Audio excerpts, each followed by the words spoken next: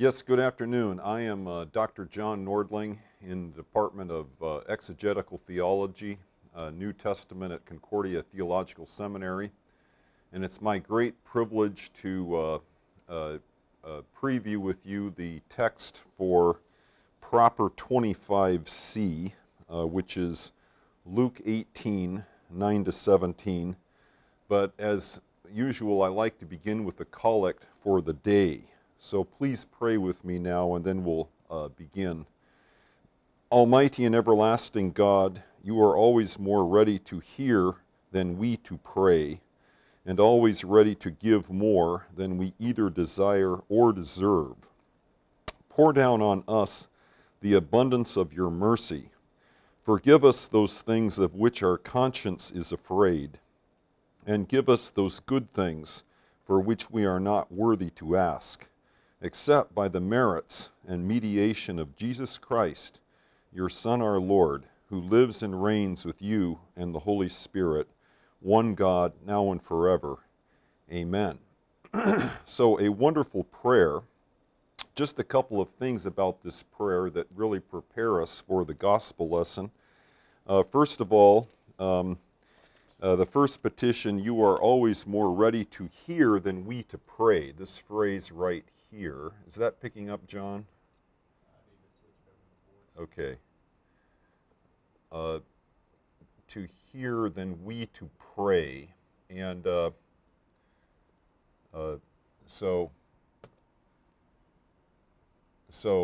then we to pray. So one of the things this lesson about is about prayer.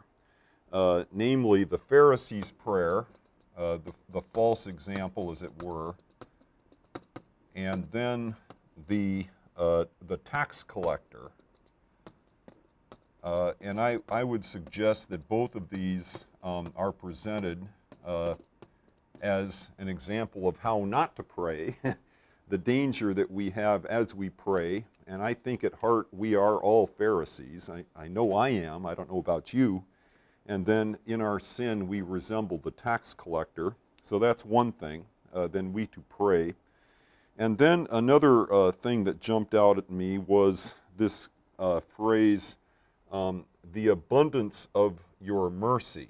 This phrase right here, let me underline that, because there is such great mercy given, of course, to the tax collector and each one of us, despite our sinfulness.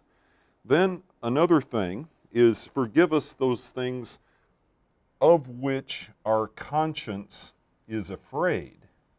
And that, of course, would be the things that the Pharisee says right at the beginning, where he mentions the swindler, the unjust, the adulterers, and then even as this tax collector here. Okay, so the Pharisee kind of enumerates these things. And then one more thing before we go on, and that is, except by the merits and mediation of Jesus Christ, your Son, our Lord. And then it goes into kind of the conclusion. But this bit about the mediation of Jesus Christ, now you don't have the exact language in the text, but you do have in Luke 18:14 this glorious dedikaiomenos. He left having been justified instead of that one, okay? And that dikaiao language, I will spend some time on that. So with that in mind, let's now proceed to the text. And what I'd like to do, John, is if we could go to the second part, down at the bottom of the text. Yeah, this very last part. There's kind of a two-partite, it's divided. And I just want to make sure that I get to this last part. So I'm going to treat that first, if you don't mind. But this last part about how they were bringing their children to him in order that he might touch them, and seeing the disciples began or were continually rebuking them, but Jesus encouraged them or called them to himself, saying, permit the children to be coming to me, and don't hinder them, for of such is the kingdom of God. Truly I tell you, whoever does not receive the kingdom of God as a child absolutely shall not enter into it. That's strong future negation there at the end. Ume eis elthe eis auton. Now, this is just a wonderful text. I really, really enjoy this little text. I got to tell you a story. When I was in Nigeria this past August, I was, of course, permitted to preach twice, and the second time I preached in this little small town, this little small church that was set up just 7 years ago in Uyo, kind of downtown, slummy Uyo. And so 7 years ago, there wasn't a church at all. And this time there was, and there were all these children. So this was Children's Sunday in the Lutheran Church of Nigeria. And this is a common thing. I mean, it's here in Luke's Gospel. The parallel is Matthew 19, 13 to 15, and Mark 10, 13 to 16. So I preached on the Matthean parallel to this text, and it was glorious. I just had a wonderful time preaching this text, and the children were there. So I just want to make sure if you're, if you don't want to handle the Pharisee and tax collector, because it does get involved, you can just preach this text and just lose yourself in it. Of course, the brephei, these are the unspeaking children. Infantes is the Latin equivalent, those that cannot speak. So they're bringing their children to him that he might touch them. So you have the touch of Jesus. And then there's a great irony here, because the disciples see this and they keep on rebuking them. And you know, in some of the parallel texts, Jesus then rebukes the disciples for really not doing what they're charged to do, and that is to preach the gospel and to administer sacraments. And they are standing in the way of giving holy baptism to these children. And this is an idea that Luke doesn't develop, kind of a Jesus reaction to the disciples, but it is in the other two parallels if you check it out. And then Jesus' statement, he uses children as an example for all of us how we enter God's kingdom as a child, and that we bring nothing of our own, but it's all by grace through faith, and of course a child's trust in his parents, and we outgrow that, unfortunately, as adults. So there's more there, but it kind of gives you a flavor. Now, let's go up to the beginning part of this text and just kind of work through it. And he said to some of those, so this is the frame you have right here, this part, this kind of sets it out. And he said to certain people, tinos, who were trusting in themselves. Now this word tinos, I've done work with this elsewhere, certain people, as if you don't know who they are. I mean, there's a kind of irony in that.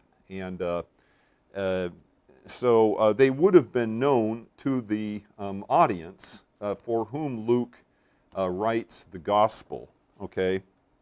So trusting in themselves that they are dikaioi, right here, and turning up their noses or despising the rest, this following parable. Okay, see how that goes? He puts that in predicate position for tautein. And then he lays it out. And we have a positive example A, not quite, verse 10. Two guys, two blokes, two men went up. There in Israel, you always go up to Jerusalem. We're going up to the temple. And then prosyuxasthai, to pray. Now, we've got the language of prayer here in both 10 and 11. This word for prayer, prosyukamai, you know, the deixis and then the enteuxis, if you check out 1 Timothy 2. But as I see it, the proseuche is the congregational prayer. It's a little more generic than the other two. And notice that, so they go up to pray, and then it says, the one his pharisaios, the one a Pharisee, and the other a tax collector. So it's just laid out, A and B. And you know what's coming. You know, the one is going to be a positive example and the other negative. Now, how do I turn this off like that? Okay. Okay, so then he begins then in, is there a way I can put that, well, I guess it's okay. So he starts then with the Pharisee in verse 11, and then the tax collector is down here in verse 13. So the Pharisee, standing by himself, prayed tauta, okay, thus and so or as follows. That's the significance of this tauta. And proseuketo is imperfect, right? And so good readers of text will always ask, what is the significance of the imperfect? Does it mean he began to pray? Or maybe this is the customary way that he usually prayed. Now there's a warning for us, because I would say that especially pastors, but any Christian is a Pharisee at heart. I mean, Pharisees get a bum rap in the New Testament, but basically they're people who want to be pure, and isn't that what a Christian wants to be? Okay, and many times the tag is scribes and Pharisees. Well, you know what? At seminary, we're training our students to be scribes. They're learning Greek. They're learning Hebrew. They're learning how to exegete texts. Isn't that what goes on in churches? And the answer is yes. So before we come down too hard on the Pharisees, look in the mirror. I mean, that's basically what we are. We're people who follow God's law willingly as Christians. And yet there are certain, we get ambushed by the devil. And so that's how I would kind of treat this. There's weaknesses that we're susceptible. So the Pharisee standing by himself prayed thus and so. And then he has this name God, ha-theos here. And ha-theos pops up at the end of 13, right down here. See that? Very nice. So you've got this kind of this correspondence, a ha-theos, which I suggest is like the true God. There seems to be the significance of that. Then we have this liturgical phrase, oikadistosoi. Now, we saw that 2 weeks ago with I give thanks to thee. It's a liturgical phrase. And here, of course, in the Pharisee's mouth, it's rather ironic or blasphemous. But he's genuinely being thankful. And why is he thankful? Well, we can't really knock him too much that I am not like the remaining people. Okay, the hoi loi poi, and that picks up right here, the loi poi. Okay, the rest.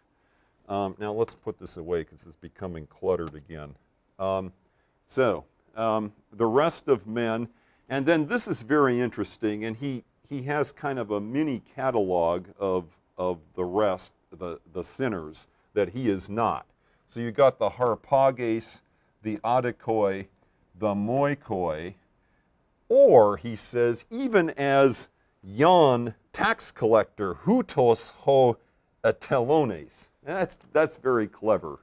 It's like Jesus has kind of a twinkle in his eye. And I've done a lot of work on these words. The harpages are the clutchers, like the harpies, you know, from classical mythology. The adikoi are the unjust. And then you have the moikoi. Those are adulterers, okay? And then he sums it all up by using the tax collector as the negative example. And then he says why he's righteous. I fast twice during, here this means the week or the Sabbath, or twice per week. Okay, and Art Just commentary spells this out quite well. Just read the note on that. I give a tenth of all, as much as I possess, hasak tomai, and okay, and then the tax collector. So we have this contrast, the Pharisaios and the talones being contrasted, stood a far distant off and did not wish even to raise his eyes into the sky, into heaven. I think this is talking about the posture of homo-orons that the Pharisee no doubt had, and even Jesus has at the feeding narratives that you have. Jesus seems to have this. He raised his head into heaven, but the tax collector can't do that. He is totally overwhelmed by his sin and unworthiness, right? To look into heaven, but look at this. All etupten tostathos, autou legon. But he, again, imperfect. He was smiting his chest. Okay, think of that mea maxima culpa, mea culpa, mea maxima culpa, we say. My fault, grievous fault. And then we have his prayer. O God, hilas theti moi. This is an interesting phrase that I don't know we're going to have time to get to here. I believe it's translated, be merciful to me, to hamartalo, a sinner. Okay, so that is the tax collector's sin. So what we have is God's incredible mercy to this utterly unworthy person, this tax collector, to say nothing about these other public sinners, the grasping ones, the unjust, the adulterers. As if to say that Christ has come for all these sinners and offers mercy and forgiveness for them all. And then the summation here at the very end. And I say to you, this one, went down, having been justified to his house. Anytime you have isto auton autou, I think house church. Okay, this is how the first Christians used to worship. Par ekenon, instead of that one, namely instead of the Pharisee, because everyone who exalts himself will be humbled, and everyone humbling himself shall be exalted. So this, another common phrase that you see in the Gospels. Now, that phrase is interesting to me because it occurs in Philippians chapter 2, verse 3. It's one of these texts I'm working on for my commentary. Let no one, according to vain ambition, nor according to empty glorifying, but with humility regarding himself as greater than oneself. Okay, that's what it says in Paul, in Philippians chapter 2, verse 3. So the whole idea that when we are Christians, when we're in the church, it's a matter of being humbled and being exalted by the Lord, and acknowledging our sin, confessing it, and being forgiven. Okay? Let's face it, a lot of the Pharisees come out and hear you preach each week. These are the people that are at God's house. And yet, I would say there's a danger and blessing for both types. Okay, the Pharisee trusts more and more in him or herself, and can grow cold against the gospel. Of course, the tax collector, the publican, those are the people that aren't in church at all. You know, where are they? Well, they're self-righteous in their own way, but the gospel is intended for both groups.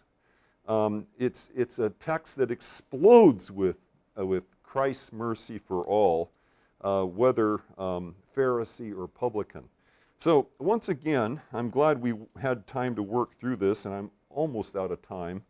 Don't want to exceed 20 minutes, but I just pray that you will enjoy the text and preach it with great joy and benefit for those Christians that God in Christ Jesus has given you to preach. All the best on that. Thank you.